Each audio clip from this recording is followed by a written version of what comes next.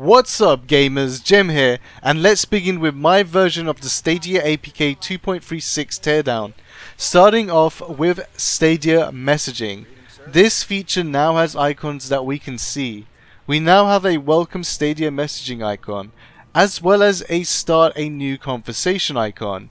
Another strong step closer to Stadia Messaging to be launched. Moving on, in my previous APK teardown and a few more before that, we discovered that there will be capture sharing where you can share your screenshots and video captures with whoever you want with a shareable capture link.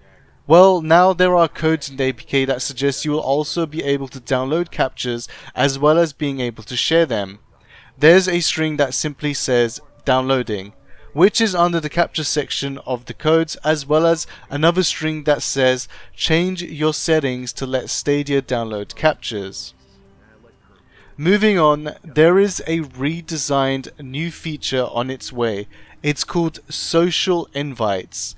This new feature also comes with two new icons. I looked further into the codes and I found out what this new feature is. It's essentially a new redesigned feature of the invite system we already have. So what's new with this one? Well, what's new is that if you invite someone to join Stadia with your unique social invite link, then the first time they purchase Stadia Pro, you will also get 1 month free of Stadia Pro.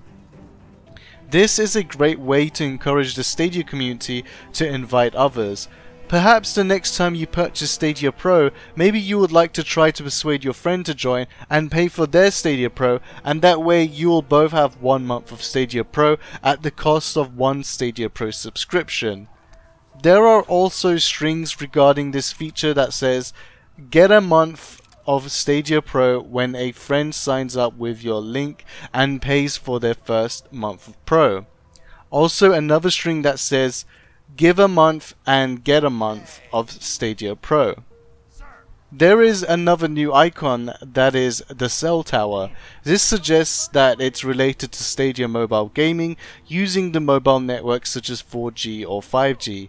My speculation is that either Stadia is getting ready to remove the experimental feature of Stadia mobile gaming, or it's just to update the Stadia interface to make it more clear that you are gaming on a mobile network instead of Wi-Fi. This icon will appear in the Stadia menu somewhere, as well as a notification. Finally, one last feature, and I think some Stadia fans will appreciate and enjoy, but first I must give credit to Adam from Stadia Source for finding this code and sharing it with me for all of us to enjoy. The string Adam found says share purchased games, add-ons and claimed pro games. Your family won't need a pro subscription to play. Some content may not be eligible for sharing. Let's focus on the fact that your family doesn't require Stadia Pro to play your shared games. It also says that we can share our Stadia Pro games. That means you no longer have to purchase multiple Stadia Pro subscriptions for everyone in your family. For example, you can subscribe one person to Stadia Pro and share the Stadia Pro games from that account to the rest of the family.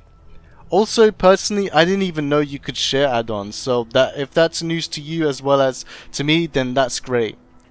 Thank you for watching my video. This is Jem, and I'll see you on the next one.